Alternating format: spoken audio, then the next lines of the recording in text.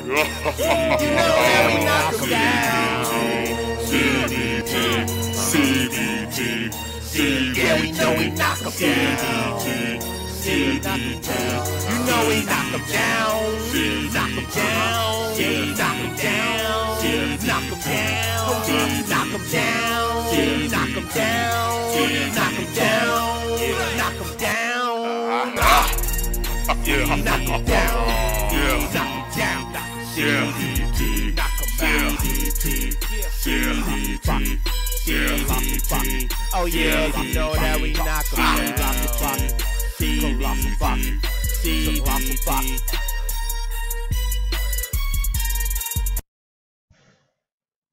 What up, YouTube? It's your boy Big Cool coming to you from Colossal Boxing Talk, and I'm here with former WBO middleweight champion, Peter Quillin. How you doing today, champ?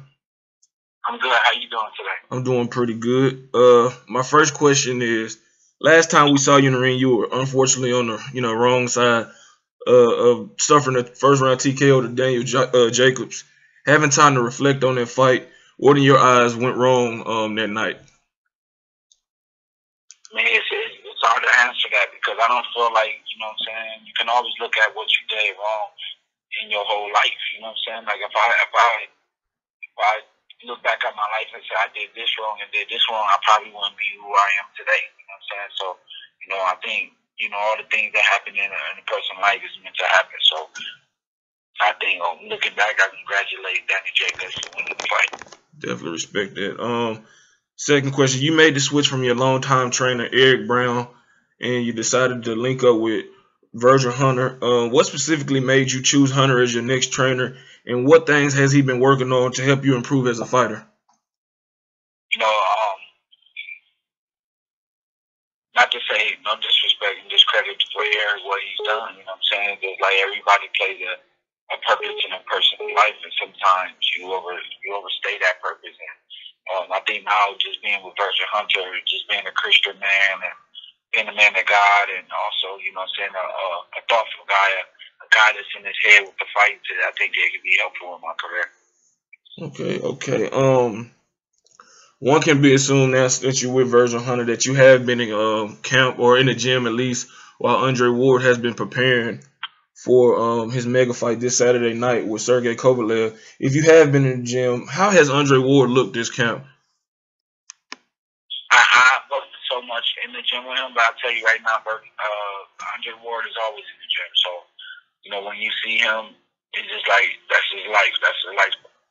If I had to learn anything from him, it was like how a guy can just go to the gym and he packs his own bags. He just has limited people helping him out. You know what I'm saying? It's just like it's all just him. So I think majority, I think he's just he's going to be a winner in this fight. How is the environment overall? Because he also Virgil also trains Amir Khan and Andre Berto. How is that environment, and do you get along well with the other guys? Well, I was friends with these guys before I even got in the situation, you know what I'm saying? So they're all welcome. I haven't talked to Amir Khan, but I definitely did talk to Berto upon, making a change. Ward and me and Ward are pretty good friends. And, before I initially talked to Virgil, I went to them first and asked them what they thought, their thoughts on me coming out there. They would see me with open arms, and then I went to Virgil, and Virgil was like, man, sometimes I would have felt like you should have been out here 3 years ago. You know what I'm saying? And whatever, every purpose plays his purpose, and I'm glad that I'm in the gym with a guy that's like a humble guy at that, and it's like a father figure. Okay. And what is your prediction for this weekend's fight between Andre Ward and Sergey Kovalev? I look at Andre Ward being a victor over a distance, you know what I mean? Because, he's been 12 rounds so many times that, we undermine that what he's already done in the sport of boxing, that people, look at somebody that's coming in like Sergey Kovalev will only have, I think, 3 fights that were went the distance with 12-round fight. And I just think all around, I just like how Andre Ward, he stays poised and he's able to be a thinker and fight, and I think that's his biggest think it's just the biggest benefit in the fight. So you got it like Ward unanimous decision, or you gonna go out on the limb and Yeah. pick him by TKO, shocking knockout? I think all around, I just, it's hard for me to judge a fight like that. You know what I mean? Because anything can happen in the fight. For me to think I know what's going to happen is like, I might as well just stop what I'm doing and just tell guys who they should fight, who they shouldn't fight, if I know who's just going to do all the winning. And that's the powerful thing about boxing. Anything can happen, and, sometimes the best things that happen is the ones that we don't expect. I agree with that. You being a huge, middleweight, and like you said, I read an interview where you said you've been fighting at middleweight since you were 18, and now you're 33. Do you think and feel that it's time to make the move up to super middleweight? Yeah, I think we just trying to test the waters out. When I make a comeback fight, we want to just test the waters, maybe at a catchweight probably, and just see where we go from there. But early in my career, I was fighting. I fought as high as 165. Yeah. 165 pounds. So for me, it's just like I just gotta see exactly where we're gonna go from there. So I'm assuming since it's late in the game, you're gonna make your return early in 2017. Yeah, because all around it was like the timing wasn't right, and a lot of stuff happened, and so we just decided to start the new year off, making a splash and making my comeback. All right. Well, it's a big weekend, or it's a big week for you. You're making your big screen debut and bleed for this. Congratulations on landing the role of Roger Mayweather. By the way, I look forward to seeing this film. But tell us, how was it filming this movie, and what all went into preparation for the role of Roger Mayweather? First of all, it's like feeling like a training camp for me, and then the next thing for me was just like being with guys that do this for a living and not feeling like feeling pressured, to perform on the big lights, with cameras around and stuff like that, for something that I did for the first time. So it was an experience for me to have, because as a kid, you always think I'm gonna be in a movie one day, and actually made it come true. So for me, it's just like hard work gets you anywhere. Yeah, and I also seen you on some skits. I forgot the guy's name. Some funny skits you had you in. So I'm guessing you got the acting bug. Yeah, Tonya. Yeah, Tonya. So is that something that you definitely want to pursue post boxing? I know you still got a lot to offer in boxing, but is that something you would like to do once you hang up the gloves, whenever that may be? Honestly, to be honest with you, I'm actually going to sit down with my spiritual advisor and see what's the best thing that I can come up from a spiritual standpoint. You know what I'm saying? Because I've done boxing for so many years in my life and being put in the spotlight, and you know what I'm saying? I just want to make sure that anything that I do, for the second part of my life, is to be able to inspire people, and at the same time not, I want to do the will of God, to be honest with you. So it's just like I just need to make sure whatever I do has got to be in terms of what God is leading me to do. I definitely respect it and understand. Let me ask you questions, because you're an Al Heyman guy. Floyd Mayweather a few weeks ago came out with some statements saying that his fighters, as well as Heyman fighters, are kind of gotten too greedy, because we all know Al Heyman has, throughout history, since he's been in boxing, has gotten his guys well paid. And Mayweather basically said that guys don't want to earn it too much, and they just want to gimme. What are your thoughts on his comments, and do you agree to a certain extent that guys just want the big paydays without actually earning it in the ring? I think people do want a big payday. That's what they do it for. But I don't get lost into the big paydays. And I think all around, I think he's able to have his opinion about what he sees and what he knows. He's been in the game so long, so maybe he's seen it different than somebody like me who just came in the game and, did it the way I did it. But I don't think that applies to everybody. You know what I'm saying? Like, I done gave up so many years of my life to this, and, I done went through all deep struggles to make things happen. So I think I'm more deserving of a big payday. So for me, it's just like, everybody's able to have their opinion, and I don't criticize nobody for their opinion.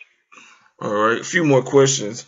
Danny Jacobs, I guess, is scheduled to face Triple G sometime next year.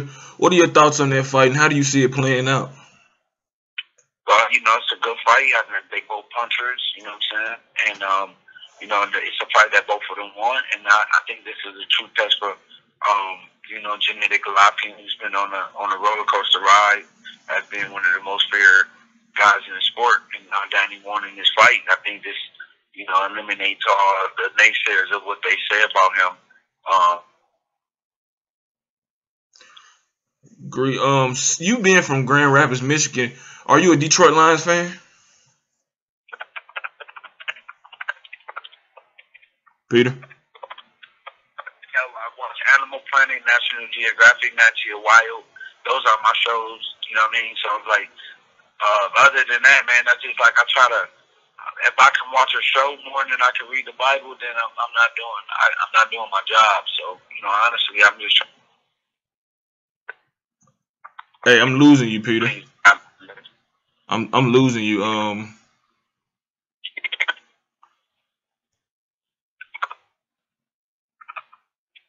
Hello?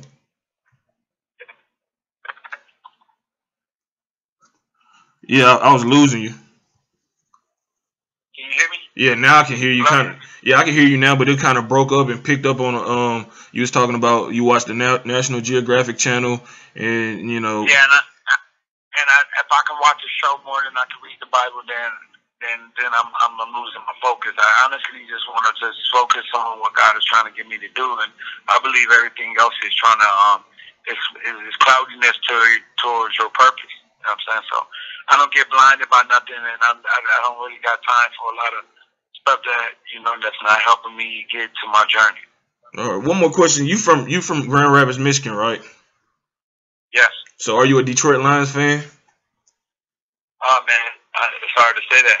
Like I said, I'm not really a sports fan at all. Okay. I like boxing my whole life, but I got fans that like about Curtis Martin. Oh, great running back from the New York Jets. Yeah, awesome. My pretty good friend, man. In his Bible study, I go every Tuesday.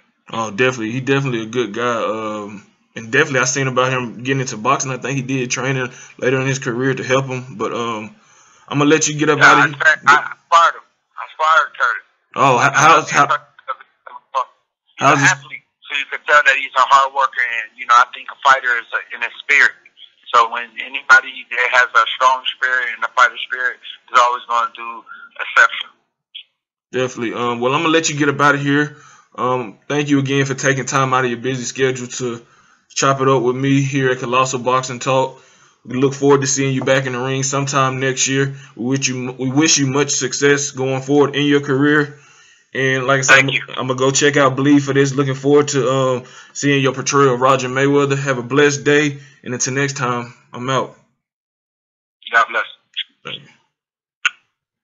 There you have it. Just wrapped up an interview with former WBO middleweight champion Peter Quillin. The video will be uploaded in a few. Like this video, subscribe to Colossal Boxing Talk. Leave your comments in the comment section below telling me what you thought about this interview. Sorry about the little parts where he got interrupted. I guess it was a bad signal on his end. But like I said, subscribe to Colossal Boxing Talk. Follow us on Twitter at Colossal CBT. Go to Facebook, like our Colossal